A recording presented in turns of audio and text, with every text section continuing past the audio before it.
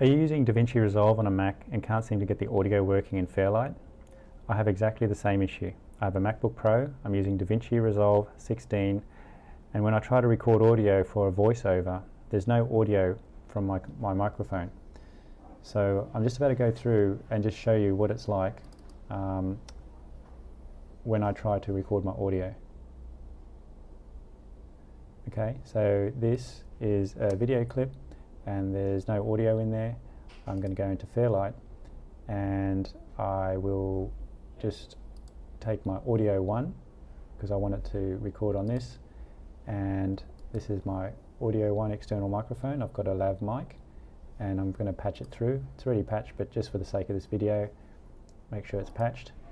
Then what I'm going to do is I'm going to click on the R, and normally I can't click on the R if I'm not patched. So that, at least to that stage, everything should be fine. I'm going to click record and try and record my voice.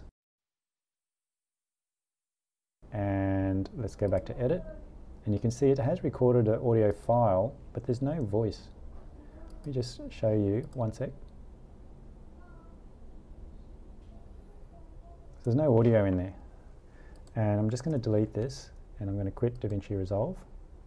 And I'm going to show you how a little workaround which I found on the Blackmagic Design website. And what you do is you first start a terminal, and in the terminal you type in open applications, and I hit the tab key to auto-complete. In case you're wondering how I'm typing so fast, it's not because I'm typing fast, it's because I'm using a tab key.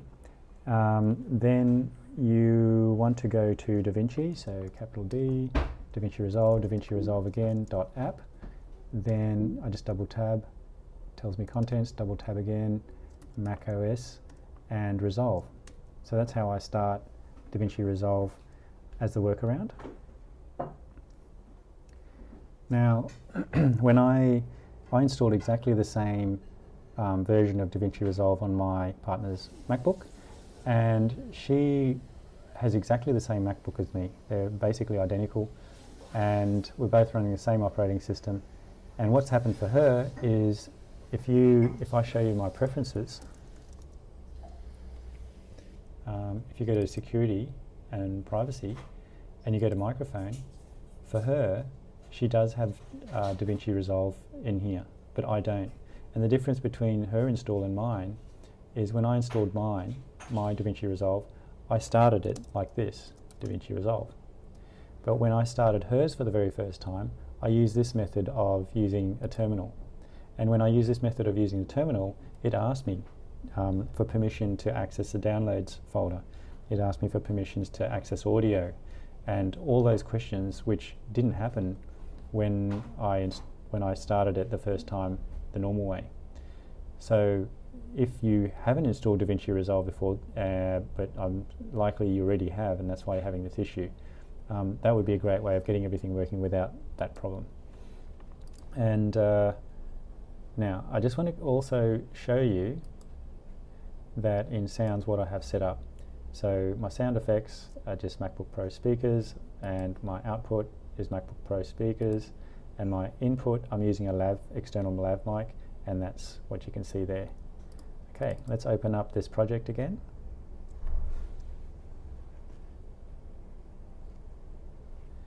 Alright, so let's give this another try. Let's go to Fairlight, and I am going to use audio track 1, go to input, and there's my external mic, and that's my audio track 1. I'm going to patch that, close that, and I'm going to click the R. Whoa. Okay.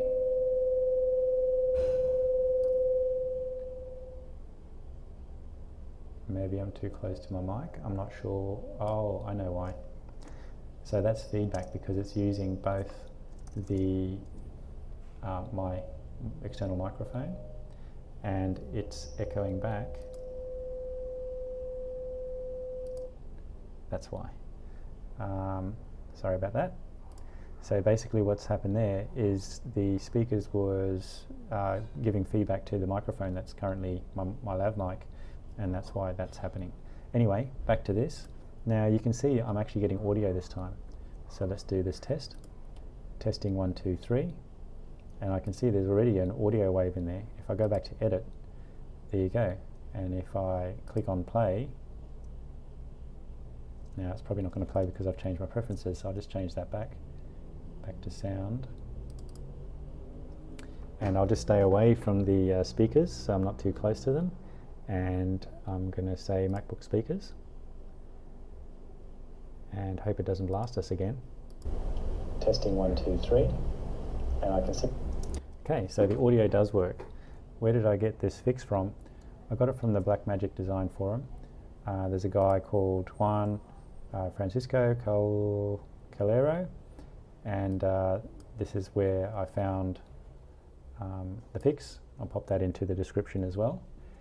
And that's basically it.